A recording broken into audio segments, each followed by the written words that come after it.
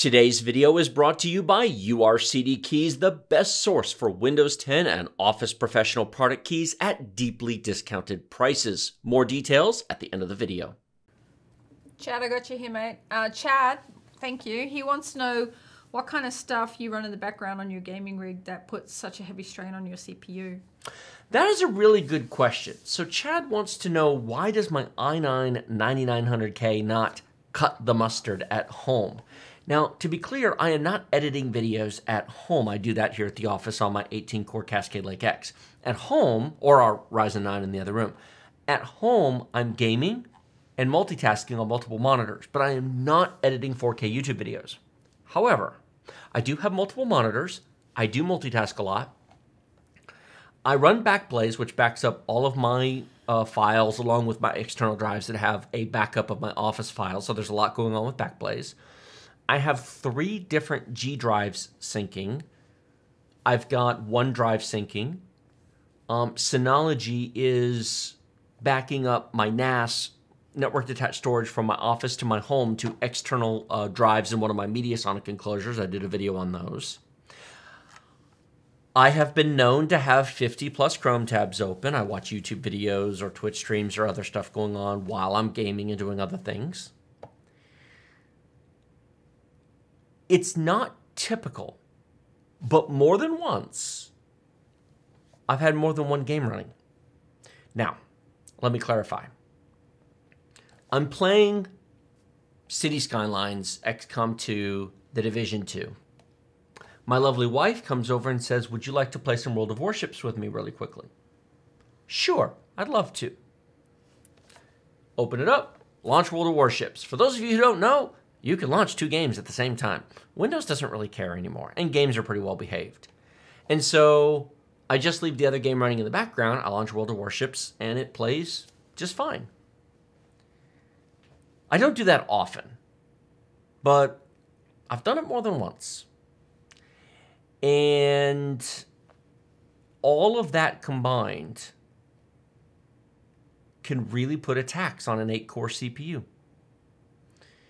Of course, it also depends on what games you play. Cyberpunk is much more demanding than XCOM 2 is. XCOM 2 doesn't care so much. World of Warships doesn't care so much. It doesn't hit 100% all the time. It hits 100% enough. And here's the other thing. I have no room to add anything. I have no future with it. No, there's no. I want my computer. I am the kind of person who, see, once you've really used good stuff, it's really hard to go back to mediocre stuff. And because I test with all the stuff, eventually, I mean, I've played with everything on Ryzen 9 5950Xs, and it's like, okay, this is amazing. And then you go back to your i9 at home and go, this is less amazing. I want to be able to open any program. I want to be able to open Chrome and open tabs and not have to go, ooh, I better close these tabs, or ooh, I better stop my OneDrive sync and G Drive sync, and ooh, I better pause my online backup with Backblaze. I don't want to do that. My computer serves me.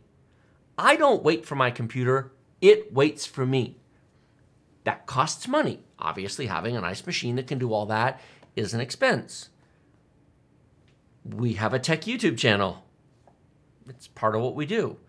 So I make no argument that that is a typical use case. But I don't think it's completely ridiculous either. Mr. Lancer. Does that answer your question, Chad? Hope so. Hopefully. URCD Keys is the best source for genuine Windows 10 and Office Professional product keys that work the first time, every time. Get 20% off normal prices using our discount code BST for Byte Size Tech and the link in the video description below. $15 gets you a Windows 10 Professional OEM key that is a real product key, activates directly with Microsoft, use it forever as it links to your Microsoft account, and it works through reinstalls. Get a full copy of Office 2019 Professional Plus for about $50 that redeems at setup.office.com using your Microsoft account. It also works forever through reinstalls. We have been using URCD keys for almost 3 years now and recommend you do so as well.